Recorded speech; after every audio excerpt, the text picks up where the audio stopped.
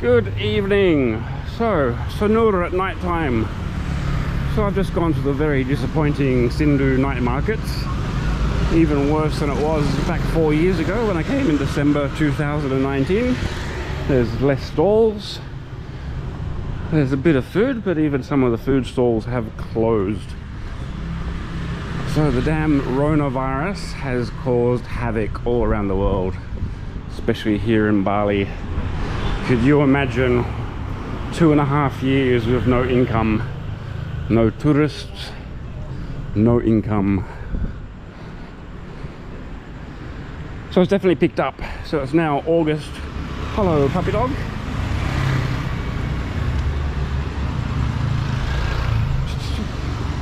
I'll get that side. Go that side. All right, 2.5 years with no income. So could you imagine? So I'm just going to walk down the road. It's definitely picked up. It was in August 2022. I was last here in April 2022. Things have definitely picked up. I've been told that the last 2 months, June and July, it's been very, very busy. It's dropped off a little bit, but it's definitely busier than it was in April 2022. So I'm just going to walk back to a sports bar called Teras. Have a bintang. So along the way, I'll show you some of the restaurants. I'll show you how busy it is.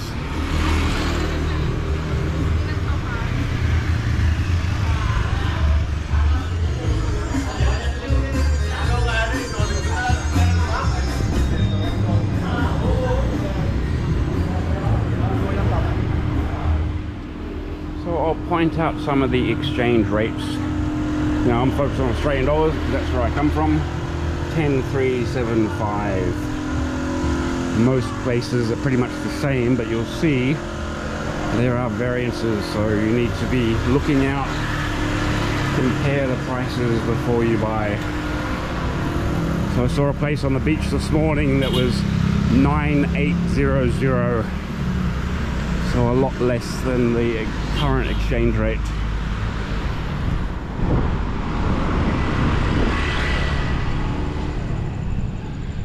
So you'll see this is the third place. 10,375 for Australian dollars, 14,890 for US dollars.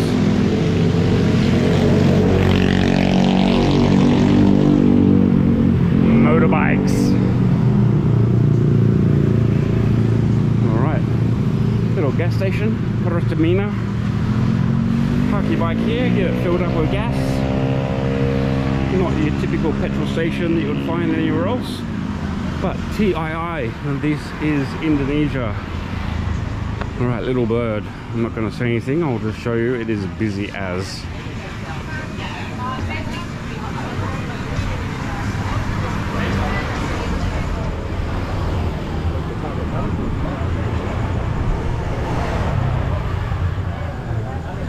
Walked past 10 minutes ago and all those tables were full as well.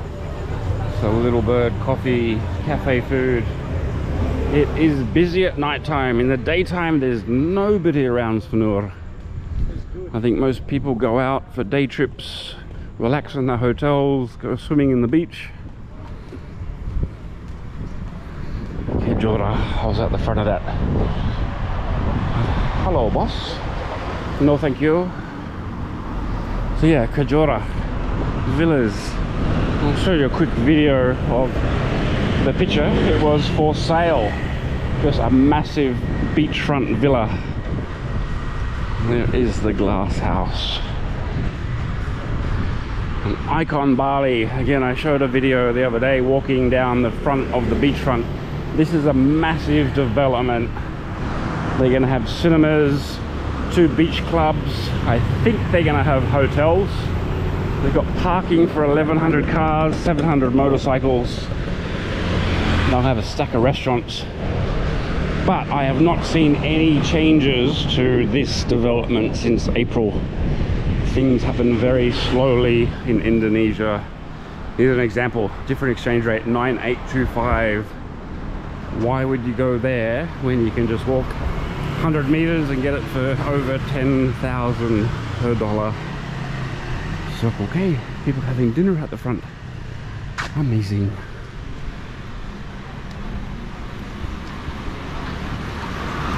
plenty of dive shops. Paddy. So buy your scuba gear, organise a dive trip. Now the diving, there's no actual diving out the front of Sanur. So you either go across to Nusa Penida, which is about a 30-minute boat ride across the waters. Nusa Lembongan, again, 30 minutes across the water. Or you go up to Tulamban, to the shipwreck. Or you go to Chandidasa. Or you go all the way up to Ahmed, which is probably an hour and a half, maybe 2 hours from here. But the diving is spectacular. I've dove a number of times in Bali. You see manta rays, you see mola mola, you see all sorts of crazy stuff under the sea. But you got to travel. As the closest dive sites from Sanur is about 30 minutes.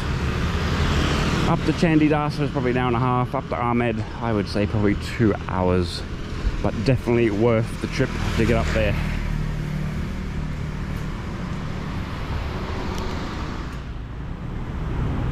I mentioned there's no scuba diving out the front of Sanur, but if you like snorkeling, there's some very cool snorkeling out the front of Sanur.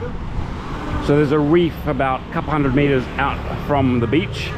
At low tide you can walk out there and you can swim in probably 1.5 to 2 meters of water, and there is some awesome stuff to see. So I've seen scorpion fish, I've seen stonefish, I've seen baby moray eels, all sorts of baby fish. Most of the tropical fish, when they're very, very young, they hide in the reefs close to shore, get away from all the big animals, so you can actually see some awesome stuff. And you need to be careful. You do not want to step on a stonefish or a scorpion fish. Kaputski.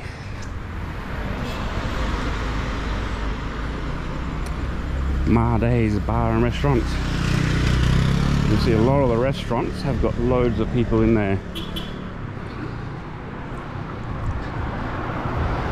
So it's coming up to 8 PM. It's probably about 27 degrees. So very tropical weather. And this is winter time in Bali.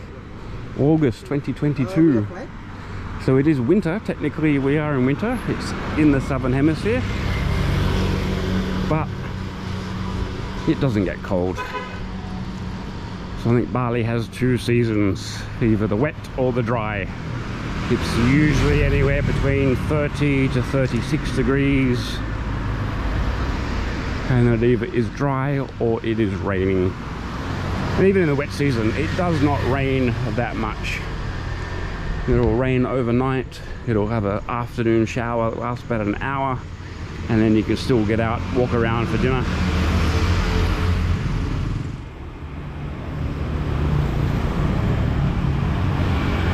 Yes, I am. Alright, we are pretty much in the heart of Sanur, coming up to my favourite Japanese, Soya. If you've watched any of my other videos, you'll know I love Soya. It was closed during the pandemic. Here's another one, 9950. If you want to throw away money, you can exchange your money there. Alright, my bar and restaurant. It's been there a skrillion years.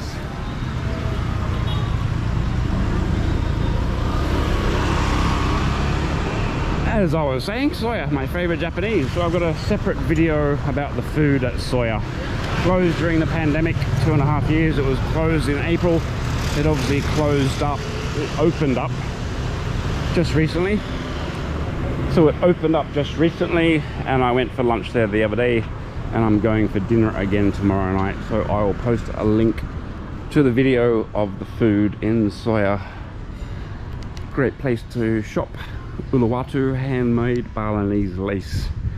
There's a chain of these Uluwatu in Kuta, in Seminyak, in Ubud, here in Sanur. I'm sure there's probably one in Nusa Dua.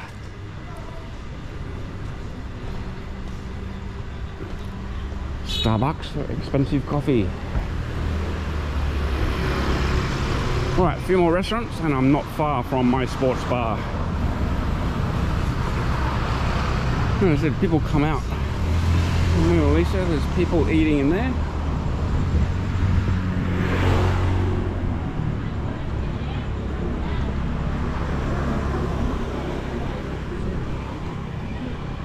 The Village Cucina, that was closed in April. It's back open.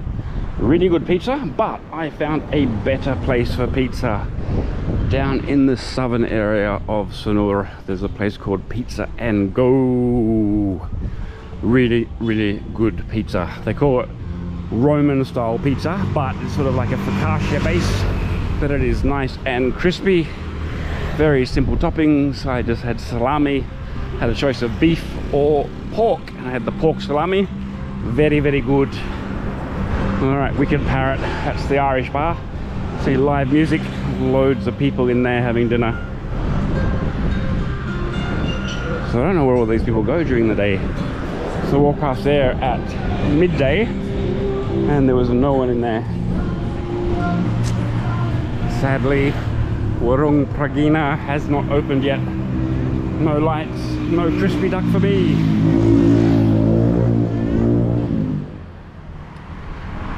There is the Swiss Belle Resort, all lit up. And I'm not far from Teras Sports Bar. I'm a little bit thirsty.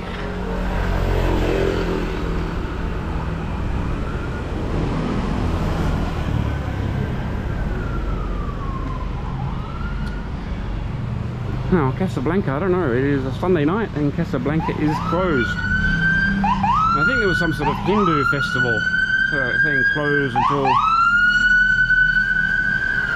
it says 25th of July. But somebody told me they went there the other night, that place is normally packed in the evening.